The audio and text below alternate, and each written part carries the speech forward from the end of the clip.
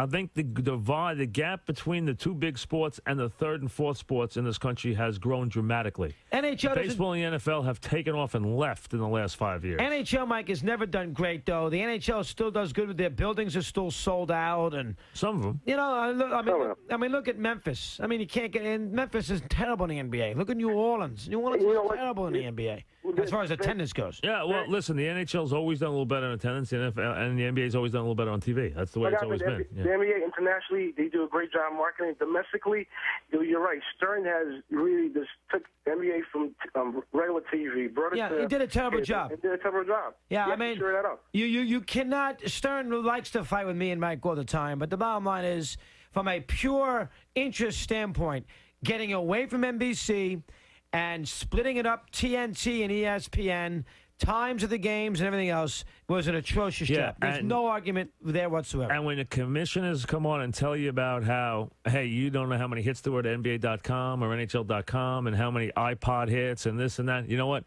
That might work 20 years from now or 15 years from now. That's not really viable yet. No, I agree with that. I mean, you're a long way. And I'm not saying that day isn't coming. I'm not saying that we'll even understand the technology 20 years from now. Because in 20 years from now, it could be something so dramatically different. Radio, as we know it, might not even be the same in 20 years from now.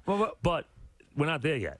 What is Stern saying that you can't go by the rating in the All-Star game because everybody's getting the hits on their iPods? They both say that. I'm sure they say that, but they say that they get NHL.com, NBA.com, iPod hits, hits to the phone and all this stuff. Hey, that is still small samplings at this time. You're ways away from making that to be a viable way of doing business. Bottom line is that Stern took and listen, Selig did it to a degree too with the baseball and the TBS and everything else, but Stern, who had a willing and an excellent partner in NBC, who wanted to stay with this sport and do as good a job as they were doing, and he blew him off for an extra $2 million a year per team. I mean, that is absurd when you get right down to it. Now, we are going away from the traditional television and radio and to the computer and to the telephone or the, whatever you want to call that handheld thing that you have in your hand, whether it's an iPhone or a regular phone or a iPod, whatever you want to say it is.